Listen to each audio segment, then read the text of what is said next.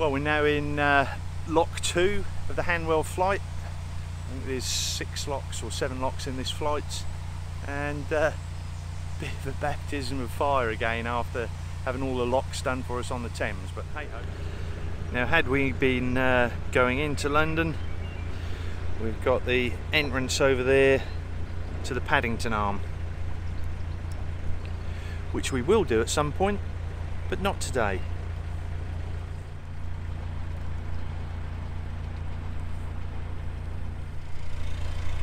I got my parasol up today because the sun's blazing down. Very warm. And as you see, we just passed the entrance to the Paddington Arm, which we was going to do originally, but we've changed our plans. Yeah. And I've said before, we have a plan which never really goes to plan, and the plan always changes. So yeah, we're now going to head all the way up the Grand Union and then get onto the Nene. Yeah. And once we get onto the Nene, I'll tell you where we're going from there. We're in Denham Deep Lock. It's 11.1 feet deep. Always seems a little bit deeper. I don't know what they measure from. Is that from the top of the water up to the coping stones, or is that from the bottom of the lock up to the water level? I'm not sure. Yeah, so Deb's up there. She's just opened the ground paddle on that side, and the water is coming out under the boat, hitting the wall, and then pushing the boat back, pinning us this side. And as the water comes up, she'll open that gate paddle and the water will flow down here again, keeping us pushed this side. So I'm here at the back, towards the back of the lock. No ropes or stunt doubles are being used. Yeah, and it takes a little while longer just to go up through the locks doing it this way, but ground paddle my side, gate paddle opposite side. Obviously once the water's risen up enough to open that gate paddle, and that just keeps us pinned across without any heaving on ropes or banging. Yeah, so, and just want to get moored up now and out of the sun. It's 5:10. I think we set off at 10 o'clock this morning. So haven't been in any hurry. Nice day's cruise, and we're just up from Uxbridge now. It seems we've gained some helpers. Billy, Ruby. Yeah, and that's probably a false name because he looks a little bit dodgy, that one. Yeah, think I've seen him on Crime Watch. Nice moorings right next to Tesco's, so Deb's now going to go off and she can bring the trolley right back to the boat. Yeah, so that was a result. Didn't even know that the Tesco's was here. Hadn't checked on the map, but it's Thursday. It's going to be nice for the weekend, so we'll get our weekend barbecue shop and find some nice moorings and moor up for the weekend.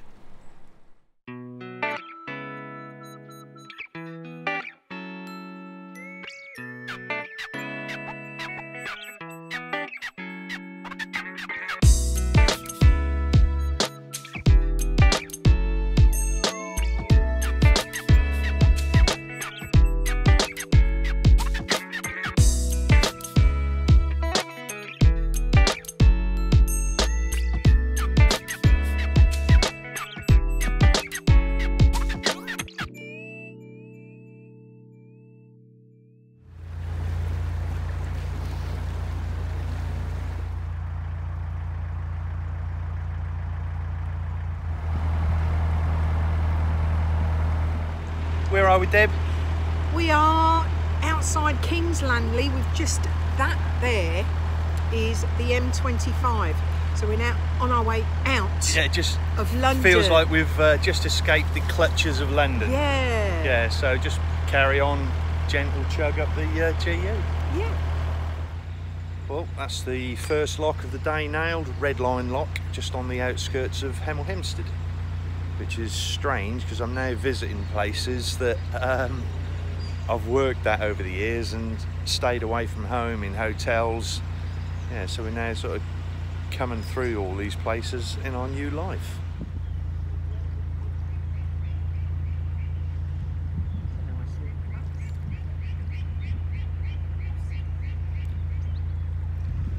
Nice little marina right in the centre of Hemel Hempstead. Aspley Marina. Apsley. Sorry, just been corrected. Apsley Marina. Had all the right letters, just not in the right order.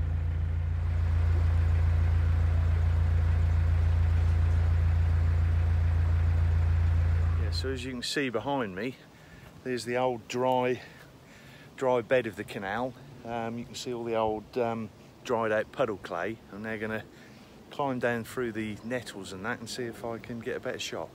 Yeah, so now walking along the bed of the canal. Crazy. Yeah, and we're now going up to an area where they're actively doing some restoration work, so hopefully be able to get some good footage up there.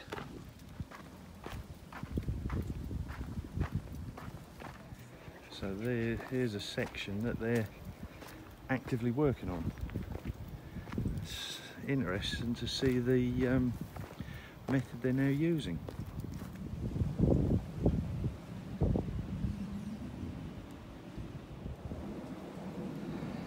Yeah, so as you can see, you've got your old bed. It's all now been excavated. They're putting down I'm assuming it's some sort of butyl membrane, then with a carpeting on top, edging it with these concrete blocks, and then inlaying other concrete blocks, breeze blocks on this side. So a hell of a lot of work involved. By volunteers. Yeah, so you can see behind me some sections they've already done, and obviously this has been done in the last year or so, and weeds have grown over it, but again, all the block work. Then there's a matting, and then puddle clay gone back up on top of that. I think we're still a little way off coming through here on the boat though.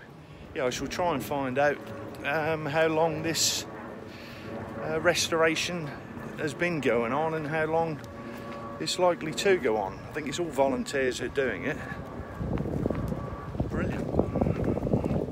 Right, so we just come up to bridge, let's have a look behind me, 4A. Bridge 4A, and it looks like beyond that there's water. And here's the area where it stops at.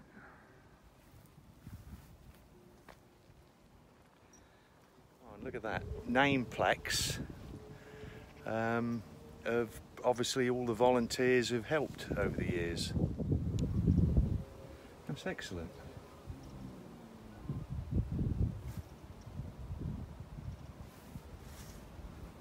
Oh, and Deb's just pointed out, there we go, restoration cost £500 per metre.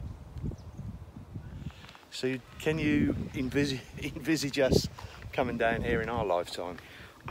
I don't think so. No, I don't think so. The bit it's a shame. Yeah, the bit we've walked, I think it's taken about 15 years just to restore that section. And then there's another section probably just as long, if not longer, to restore in the same way. And what you have to understand is that all the volunteers that are past gone, you've got volunteers now, but there's not as many volunteers. No, you need an influx of passionate people. To do it. Or somebody with a lottery win. Yeah. And then we've got the workforce now going back to work.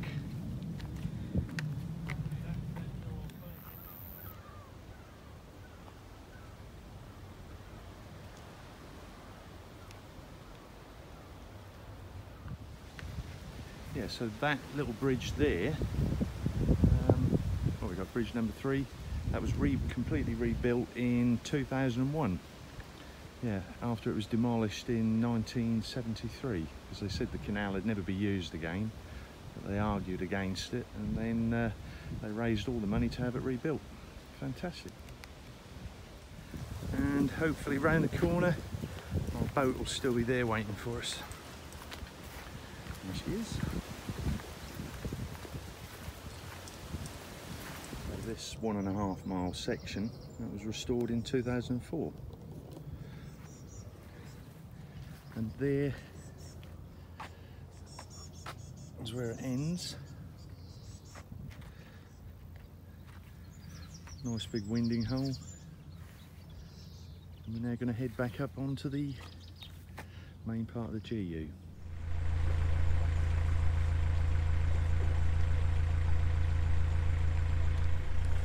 Well, that was fun, wasn't it?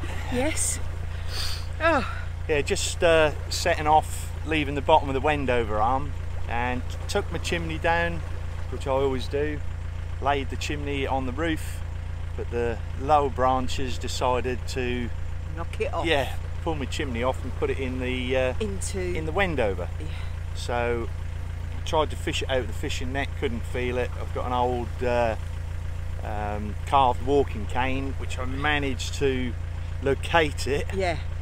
And hook it back out. All I've done is lost the cowl off the top, so just replace the cowl and not the whole chimney. Right. Yeah, so yeah, day saved. Yeah.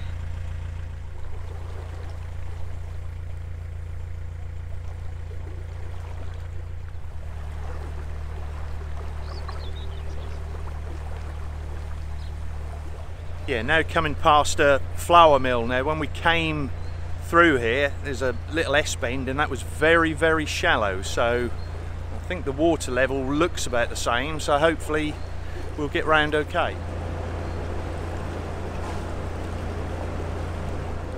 I think Deb's just put the dampeners on things. She said this is the area where you wouldn't want to meet another boat.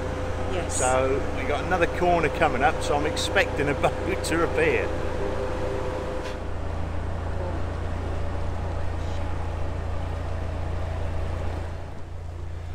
Oh, got round. Yeah, it was a bit better than last time. Yeah, so if you come down here, this first corner, very shallow, and you lose all steering.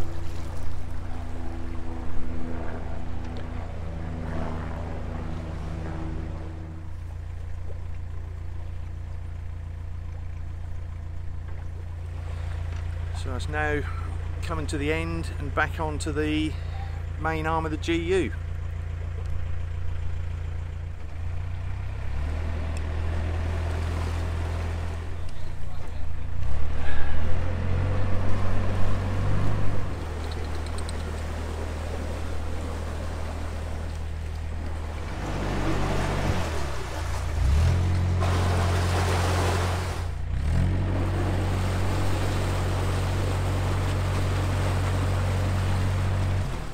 Little bit of a tight turn coming out of there, and there's the lock to take us down. Yeah, so anybody coming down here, I'd highly recommend going down the Wendover Arm. Very nice. Glad we've done it.